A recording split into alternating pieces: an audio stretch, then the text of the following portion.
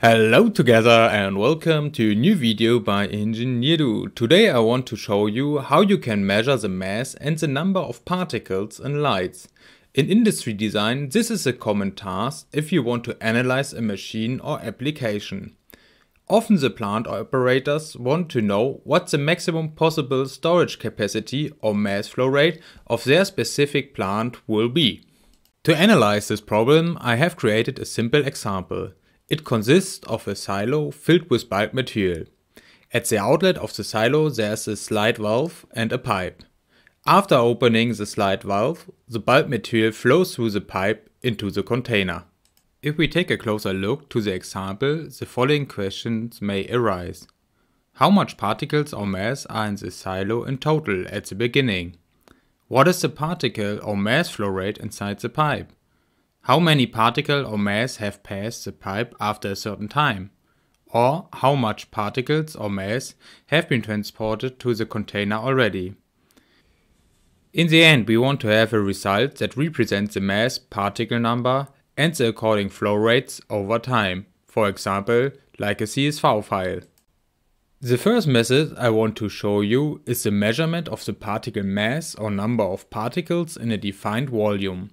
For this, you must know where your volumes of interest are in the simulation box. In our example, we want to know how much mass is in the silo and in the container. Depending on the origin of our systems, you can see the dimensions of the silo and the container. The silo, for example, has a diameter of 2 meters, ranging from x and y -1 to +1. The height in z direction is 3 meters, ranging from 5 to 8 meters. Hence, we know the dimensions of our volumes of interest. We can add the necessary commands to our light script. Before we go in the final script, we will have a look to the new commands in general. First, we define a region by the region command. The name of the region will be measurement volume, and the region shape is a cylinder with Z as rotation axis through the origin. The radius is 1 meter and the range in Z direction is from 5 to 8 meters. After we have defined our region, we generate a new variable which will be named mass in volume. The command line variable mass in volume equal mass bracket open all measurement volume bracket close means that the mass of all particles in the defined region measurement volume is saved to the variable mass in volume. By replacing the keyword mass by the keyword count in the command line, you will get the number of particles inside the defined regions instead. To save the data of the variables mass in volume and particle in volume to a CSV file, we define a new output command. The name of the fix is output and we want to print the data every output steps into the CSV file. The output steps has to be defined by a output time. In the quote marks we write the variables we want to write in the CSV file. The single variables are separated by a comma. Screen no means we don't want to print the data in the terminal screen. The file name where we save the data is named regionmeasurement.csv. Okay, let's take a look to the script. The general structure of the script is the same as in the silo tutorial. For more details of the command, take a look here. In the beginning we have the header with general comments which we usually don't have to change. In the system variables we define the limits of our simulation box so that all geometries and particles fit in. Also, we set the time step of the simulation. In the next section, we define the number of different materials.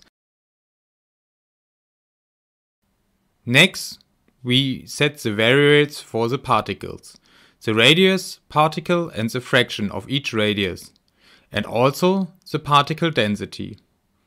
The filling parameters define the filling time and the filling mass, as well the times for settling of the particle, the time to open the lid and the time for the discharge. In the next step, we define the simulation box, the contact models and the material properties from the beginning we want to use. These are the same as in the other DEM tutorials. After this, we load our geometries from the STL files and activate the wall command. Next, we define the generation and insertion of the particles and the dumping for the data for post-processing to visualize. After the dumping command, we will add our new commands for the particle and mass measurement. For the measurement of the silo, we define the cylindrical region, measure silo region, and use the variables mass silo and number of particles silo to save the data. For the container measurement, we define a block region named measure container region with the outer dimensions of the container. The related variables for the mass measurement and the particle measurement we call mass container and number of particles container. Next, we have to write the data to our CSV file. For this, we define a new variable output time equals 0.05 seconds and a variable t equal step multiply dt. The variable t gives the actual simulated time.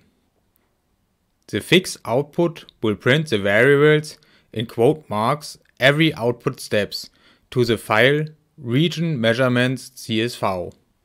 The title quote marks will be our headline to the CSV table. After all commands for the measurement in the regions has been defined, we add our commands for running the simulation from the silo tutorial. First, we fill the silo for fill steps. We wait settle steps, open the lid for open steps, and run the discharge for discharge steps. After the simulation is finished, we can open the files in Paraview. First, we open the dump files of the STL and the particles and make them look pretty. This is not a necessary step for the mass measurement, and I will speed it up a little bit.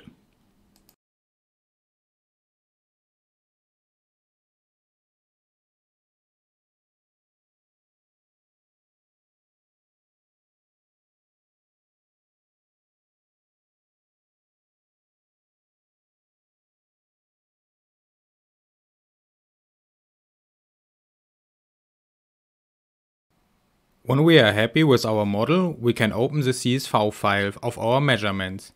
I didn't save the CSV file in the post folder, but one folder in front. If you load the CSV, Paraview automatically opens it as a spreadsheet. You can close the spreadsheet and open a new separate view as line chart. If you activate the CSV in line chart, you can see that the 4 lines of mass and particle in the silo and the container over time are loaded. While the mass is much smaller in compared to the particle number, we split the view again and open a second line chart.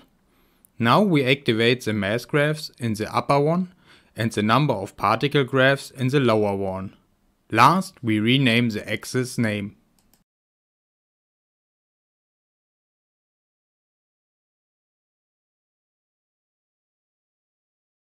Now our measurements are loaded and we can see the mass and the number of particles over time in the silo and the container.